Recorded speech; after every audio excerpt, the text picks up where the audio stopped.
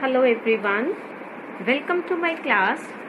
Today we will talk about radial wave function and radial probability functions. In my previous video, I shared with you Schrödinger wave equation. The solution of Schrödinger wave equation gives us two things. Number one, values of psi means wave function. Number two, E means energy. Now psi, that is the wave function, it can be separated into two parts, radial wave function and angular wave function. Radial wave function only depends on the distance, whereas angular wave function depends upon two quantum numbers L and M, means azimuthal quantum number and the magnetic quantum number. So psi can be rewritten as the product of radial part and the angular part. Radial part only depends on R, and the angular part, it depends on two things. One is L, another is M.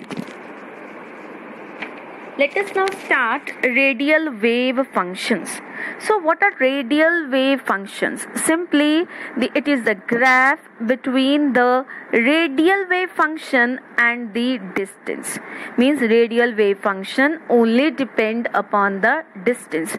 Now see, when we want to determine the position of an electron, we can determine its distance from the nucleus as well as at which angle that electron is present. When we only talk about the distance from the nucleus, that means we talk about radial wave function. But when we look at the angle at which electron is revolving, then we talk about the angular wave function. So radial wave functions only depend upon the value of R, that is distance from the nucleus. Now radial wave function graphs can be plotted for 1s, 2s, 2p and for all the various orbitals. So let us start the discussion for 1s. In case of 1s, if we draw the graph for radial wave function versus distance r, then we get a curve. This curve simply shows that when the distance is less, the radius, that means the radial wave function, is maximum. But as the distance increases, the radial wave function for 1s electron decreases. Now in case of 2s, the graph is little bit different. In that case, the graph shows that as the distance is less, the radial wave function is maximum. As the distance starts increasing, then the radial wave function starts decreasing. But a stage comes when it crosses zero, means from the positive wave function it becomes negative wave function. That point is called a node. What is a node? Node is simply the region where the probability of finding an electron is zero. That is called a node. So that means when the graph, it is a point where the graph passes from positive towards the negative wave function. Similarly, we can plot the graph for 3s. Like in the picture, the 3s graph is represented by the blue color. So here in this picture, I have plotted the radial wave function graphs for 1s, for 2s, for 2p, for 3s, 3p, 3t. So we can easily find out the difference. And what is that difference? The difference simply states that as we are proceeding from 1s to 2s, the number of node has been increased. There was no node in 1s, but there is one node in 2s. Similarly, in 2p orbital, there is no node. But in 3p orbital, there is one node, because we can see in 3p, the graph shifts from positive wave function towards the negative wave function. Now next is radial probability density. Radial probability density means R square. radial probability density. So square of the radial wave function is called radial probability density, simply R square. So R square gives the probable density of finding the electron at a particular point along the radius line. Means here we will be plotting graph for psi square or simply R square versus R. So for 1s, the graph is almost similar to capital R versus R, means radial wave function graph. There is hardly any difference, but definitely there is a difference for 2s.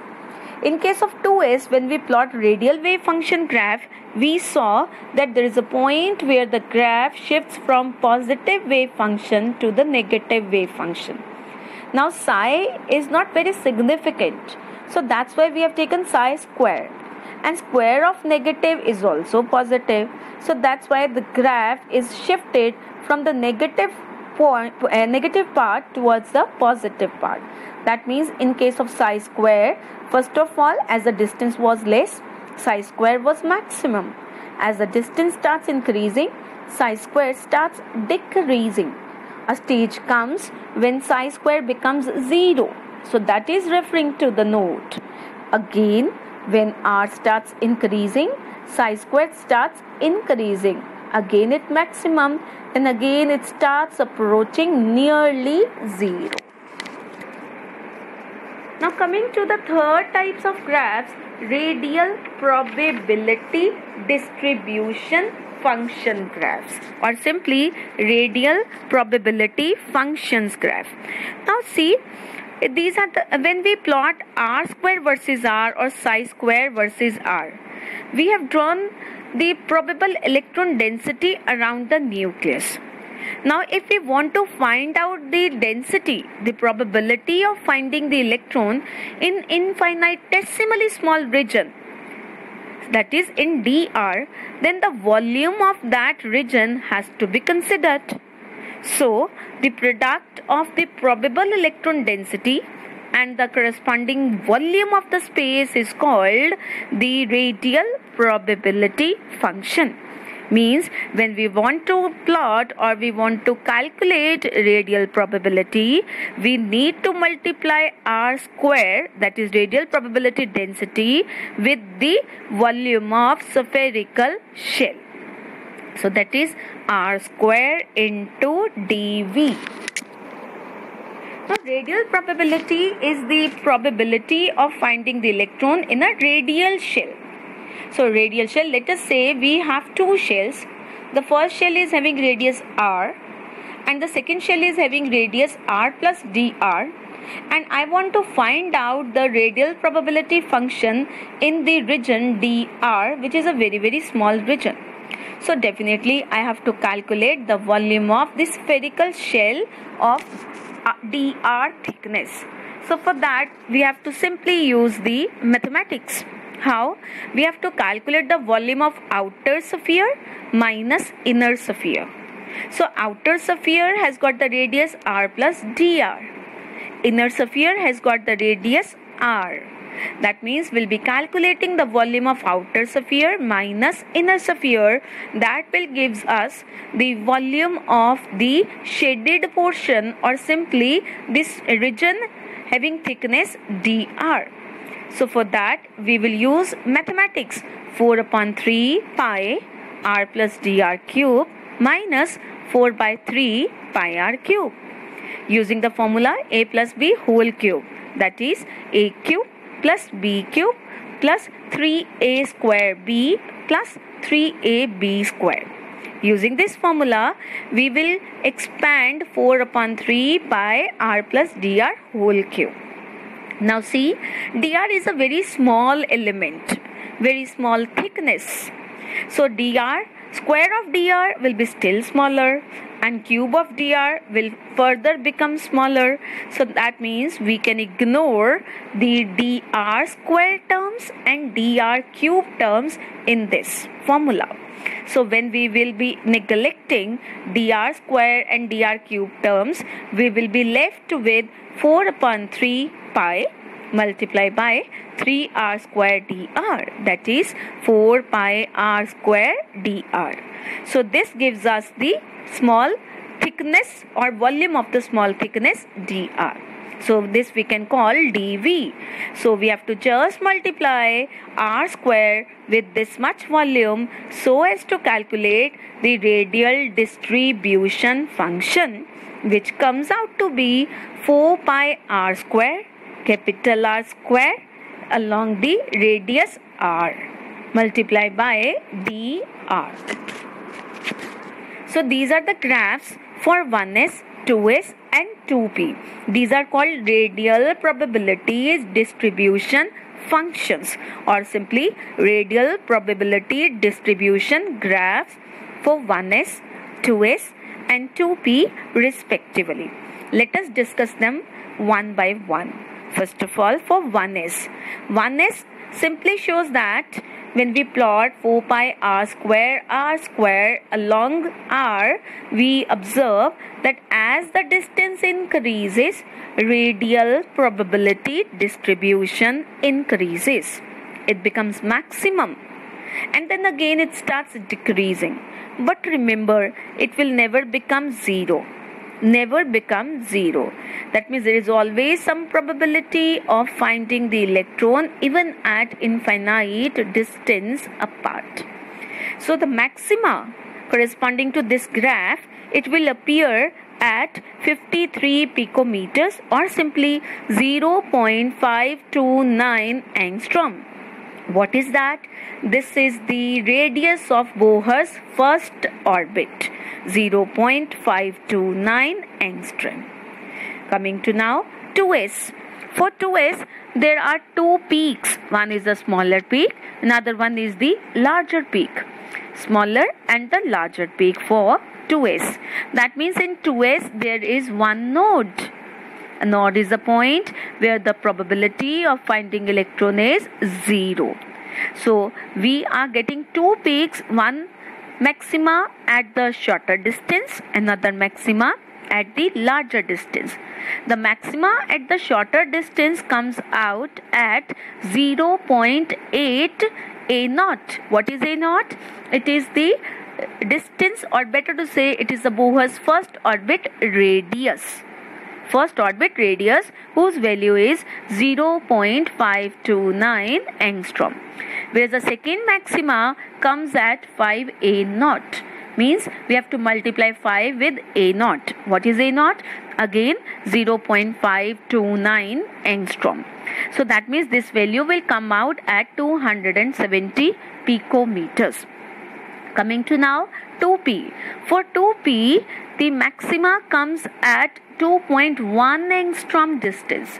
That is, this maxima will be appearing at a distance shorter than for 2s. At 2s, we were getting the maxima at 270 picometers. Whereas for 2p, we are getting this maxima at 210 picometers. 210 picometers means 2.1 angstrom.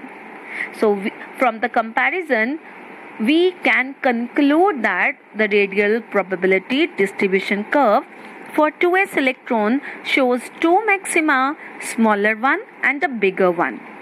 In between two maxima, there is one minima called nodal point, where the probability of finding electron is almost 0. Number 2, radius of maximum probability for 2s and 2p electron orbitals are more as compared to 1s electron orbital. Number 3, although the radius of maximum probability for 2p electron is slightly lesser than 2s electron, but because of the presence of small additional maxima, 2s electron spends more time near the nucleus than 2p electron. And why we place 2p after 2s? Because 2p is higher in energy than 2s. So that's why we place 2p after 2s. So in the next slide, we have the comparison of all the graphs. Here in this graph, we are representing the radial wave function, radial probability functions as well. So R versus R square versus R graph, and radial probability distribution functions graph also for 1s, 2s and for 2p.